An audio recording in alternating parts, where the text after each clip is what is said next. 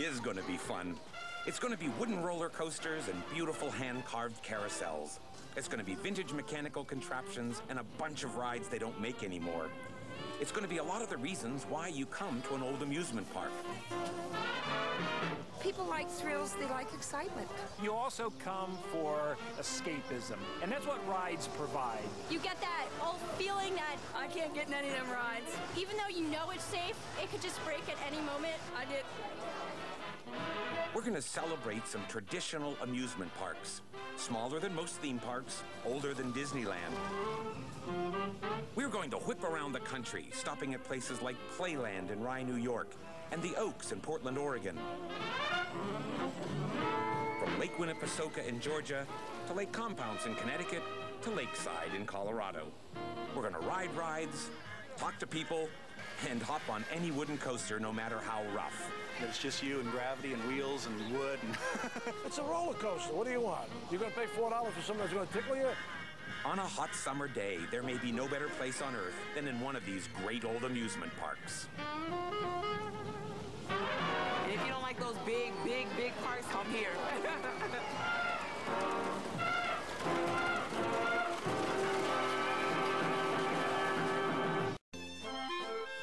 You know, in 1919, there were almost 2,000 amusement parks in America. Today, there are only about 600. Many of the parks that are gone are fondly remembered, but we're not going to dwell on them. We're going to places that have developed the kind of amazing charm that comes only with careful aging. We're going to start in a beautiful old park filled with trees, a park called Idlewild in Ligonier, Pennsylvania. A lot of amusement parks are very high-energy types of parks, packing the midway with rides and games and attractions. Here, you kind of walk down in here and kind of go, ah. Jim Futrell and his family often come out here to Idlewild to enjoy the ah and the family-friendly rides like the old miniature train. Jim is a historian with the National Amusement Park Historical Association, and he knows that Idlewild actually began as a railroad park, which means it was established by a real full-sized railroad company. Such companies attracted more riders to their service by providing an amusing nearby destination. Well, Idlewild was opened in 1878. It's the third oldest operating amusement park in the United States. Of course, there was a merry-go-round, first a steam-driven one. Then in the early 1930s, this still trusty carousel from the Philadelphia Toboggan Company arrived. Philadelphia Toboggan Company folks have built many rides over the years, and in the winter of 1937, they were here again to design a roller coaster for all ages, dubbed the Rolo Coaster. So they found the hillside as, I guess, a way to save on construction costs, and really built a unique ride called an out and back ride where you go out to one point and come back.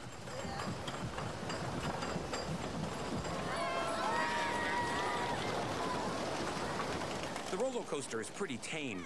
The biggest plunge is only 27 feet, but the track is surrounded by trees, and the swoop turn at the far end may surprise folks who consider this nothing more than a kiddie coaster.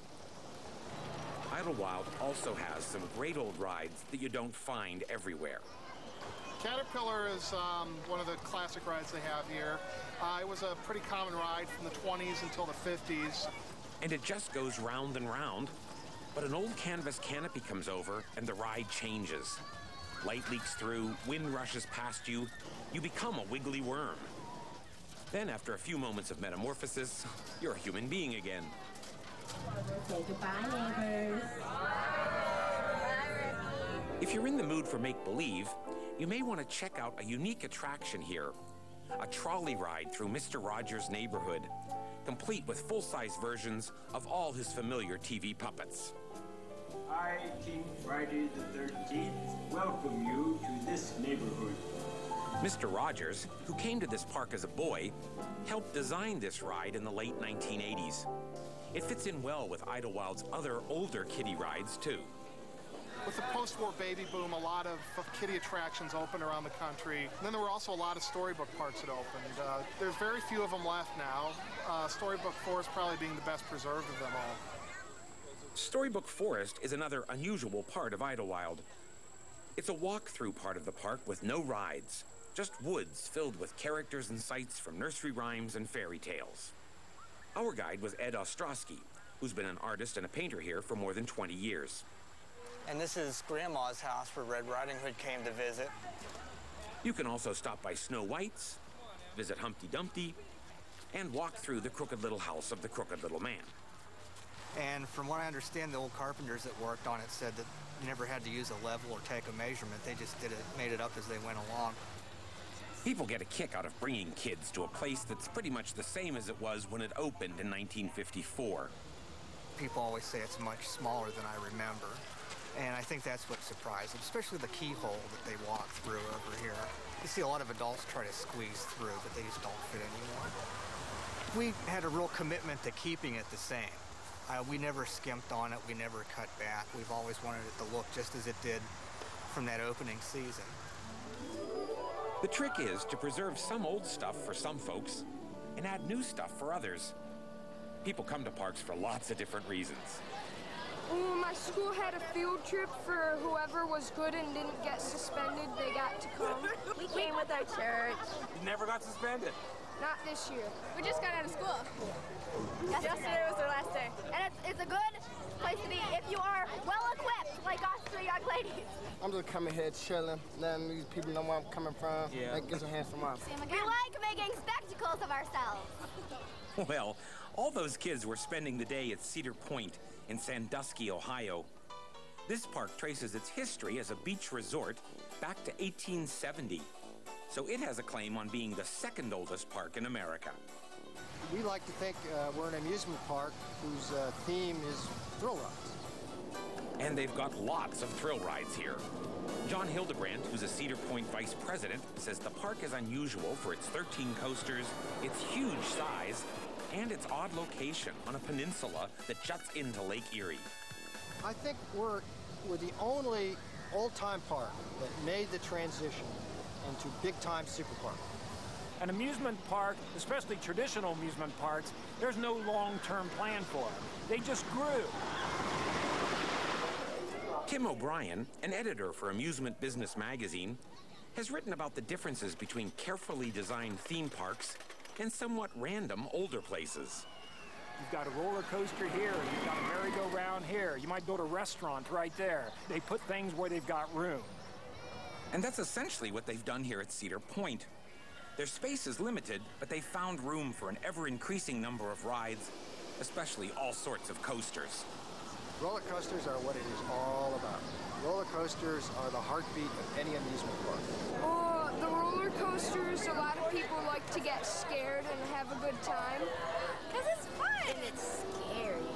Well, like the hills. They're intense. They make us scream.